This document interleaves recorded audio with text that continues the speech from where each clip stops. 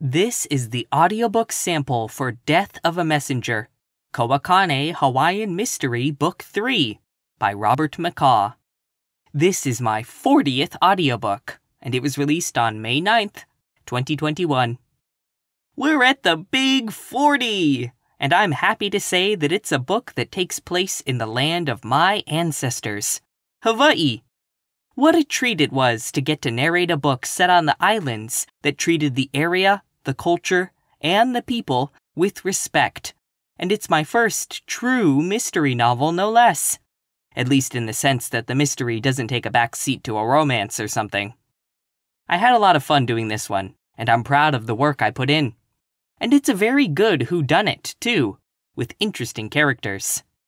There is one thing that I didn't like about the story itself, and that's that it leans a little too heavily into the both sides are bad type of conflict generation.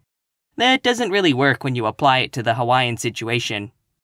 In the context of the story, it means there are bad cops and people in power, but there's also bad Hawaiian extremists who want to forcibly return the land to monarchy. Other characters who are presented as sensible in the story, like one of the main character's fellow detectives, decry the latter ideology and say that the Hawaiian extremists are reductive and harmful. As someone who knows and is related to many people who would like the land returned to its rightful owners, I can say with certainty that they don't want to bring the world back to feudal times. They want the advantages and disadvantages put in place legislatively and illegally by white settlers and plantation owners stripped away so Hawaiians can regain their independence and agency. Let's not forget that this is all quite recent, with many of these things occurring only about a century and a half ago, if that. The illegal seizure of Hawaiian territory is not ancient history. And yes, while of course there are extremists of any ideology, I didn't like how the most prominent representatives of Hawaiian independence were ones harboring extreme prejudice, while the representative of the police was the main character, and obviously much more nuanced as a result. That was just something that didn't sit right with me, as someone who's passionate about justice for Hawaiians. Other than that, I think the narrative was handled with subtlety and respect, and this is one audiobook that is definitely worth picking up if you're at all interested in my voice, Hawaiian culture, a good mystery, or all of the above. I hope you enjoy this audiobook sample. Chapter 1. Hawaii County Chief Detective Koa Kane strapped in, and the U.S. Army UH-72A Lakota helicopter lifted off the Hilo tarmac. An anonymous 911 call to the Hawaii County Emergency Command Center had reported a corpse at Pohakuloa, the Army's remote live-fire training area, or PTA. Sergeant Basa had alerted Koa, and was now sitting next to him as the chopper headed for the Army reservation in the Humu'ula Saddle between Mauna Kea and Mauna Loa, two of the 5 volcanoes that form the Big Island of Hawaii. The chopper turned west and climbed toward the saddle. Koa barely noticed, though. The mad dash to catch the chopper had aggravated the pinched nerve in his neck, and he sat stiffly erect to avoid further jolts of pain.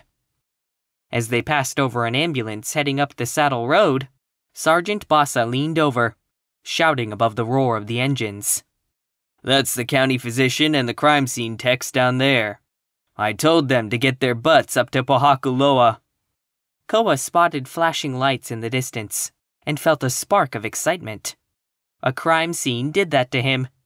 He counted 10 vehicles, military police jeeps, EOD, explosive ordnance disposal, vehicles, a tracked ambulance, and a fire truck.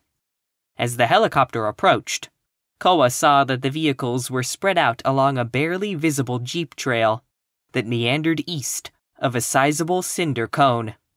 Yellow tape marked a path cleared by EOD personnel. Several men stood near an oval pit at the end of the tape. As the chopper settled between 2 MP vehicles, a military policeman dressed in camo, with a silver first lieutenant's bar, broke away from the cluster near the pit and hurried toward the chopper.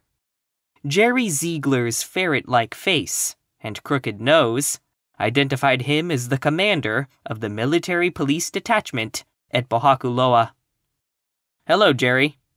Koa shook hands with the 25-year-old military police officer. Though they came from different backgrounds, they shared a common bond. Both had grown up dirt poor. The Kane family had been respected in ancient times, but Koa's father and grandfather had been virtual slaves at the Hamakua sugar mill. Ziegler had been a South Dakota farm boy. Both had known hardship growing up, and both had been rescued by the U.S. Army.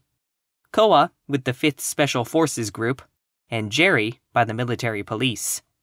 They'd worked together a half-dozen times when the Army had pitched in on disaster relief, and bonded while helping folks after a big earthquake hit the west side of the island, wrecking hundreds of homes and schools. Koa remained smiling, even as Jerry's vigorous handshake sent a blazing streak of pain radiating down his right arm. Without being obvious, he placed both hands behind his neck and arched his back. The pinched nerve was getting worse, just as the doctor had said it would.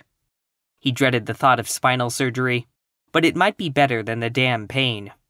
He wasn't supposed to feel this old at 43. Mercifully, the helicopter pilot shut down his twin engines, and Koa could make himself heard. "You got a body?" he asked Jerry. Ziegler nodded. "Stay inside the yellow tape. There are unexploded shells all over the PTA, and tons of them around this area." Ziegler led the policemen between 2 yellow tapes. "Got Sergeant Boss's call about 11:30 this morning, and we put an observer up in a chopper. My man had no trouble spotting the probable site, but it took us a while to get here. The bomb disposal boys blew a dud on the way in," he said, wending his way across the uneven ground. "The 911 caller nailed it. It's in a lava tube, mutilated and decomposed. A human male, but it's gonna take a medic to reconstruct much more. Nobody but me has been in there, and I didn't venture far or touch anything." A link to purchase Death of a Messenger is in the description. This title was a royalty share production, so I make 20% from any purchases. Thanks for listening.